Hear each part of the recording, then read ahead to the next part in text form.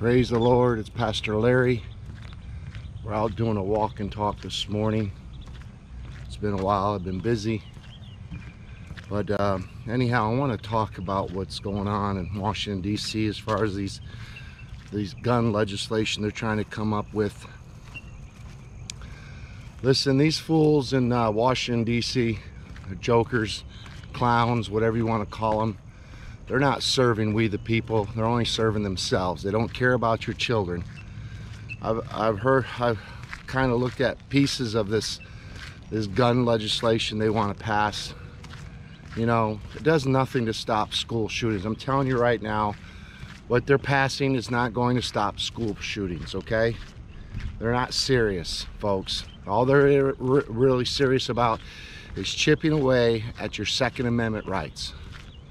That's all they're interested in doing, is trying to make that Second Amendment null and void.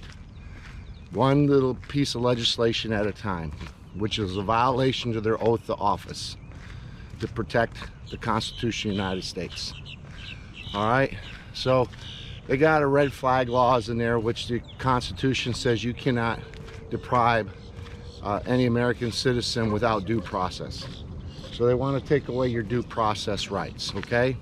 So that's a violation of your rights. Second of all, you know, they want to make it harder for people to do their own gun repairs by limiting and taking away your right to purchase parts, not guns, but parts, unless you're an FLL license holder, which again is a violation of your rights, okay? And they do a little bit for the schools, and that's it.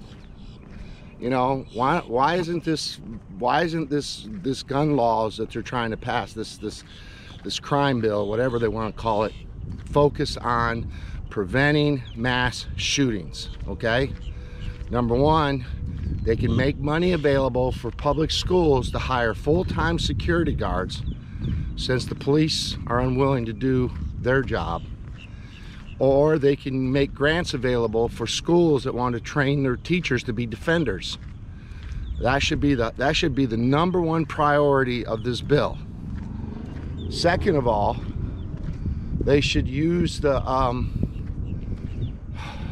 they should have a law saying that if you're on a psychotropic drug, you have to have a doctor's release to own a firearm, saying that you're not a danger to the public health.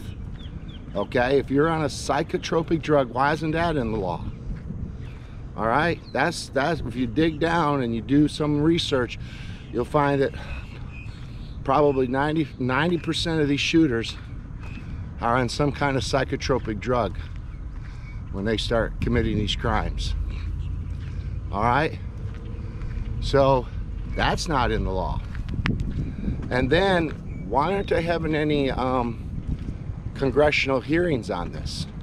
If this is such an important issue, which it is, because number one, they're infringing upon our rights as citizens, our Second Amendment rights. The right to bear arms shall not be infringed. And these mass school shootings have not stopped.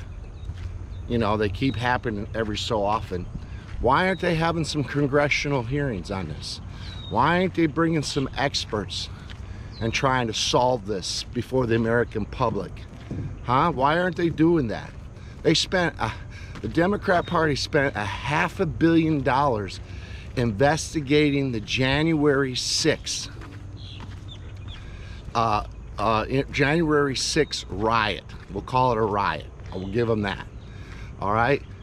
Where only one person was killed with a firearm, and she was killed trying to keep people out of an unauthorized area by the Capitol Police.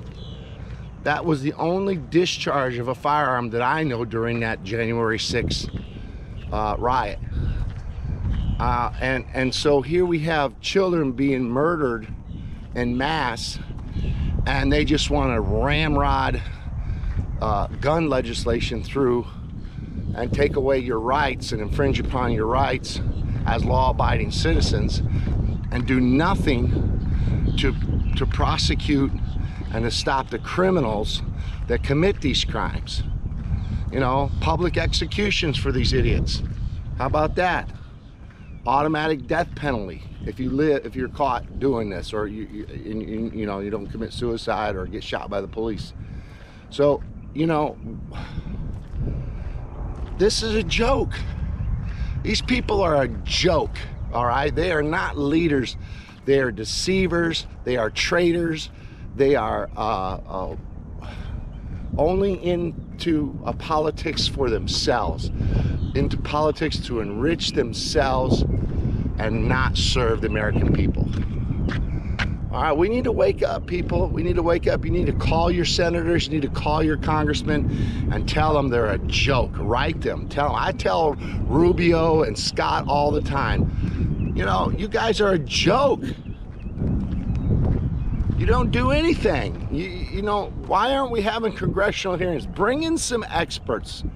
Bring in some counter views, and let's have a dialogue about this. Let's find a solution that works.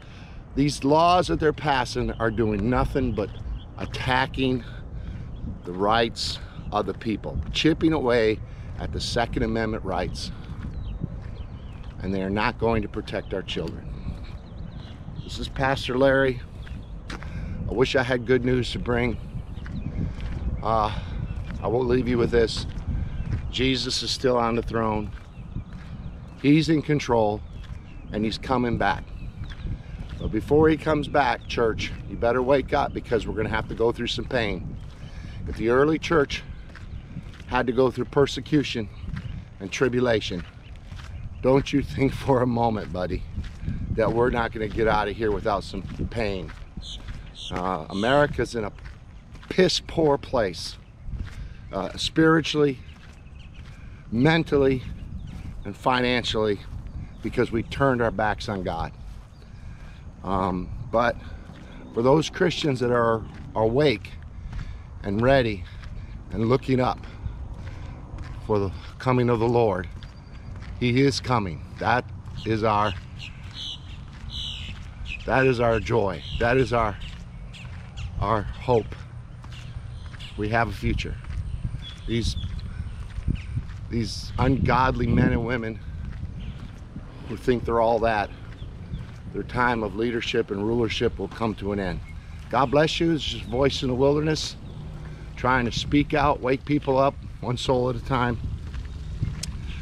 Have a blessed day.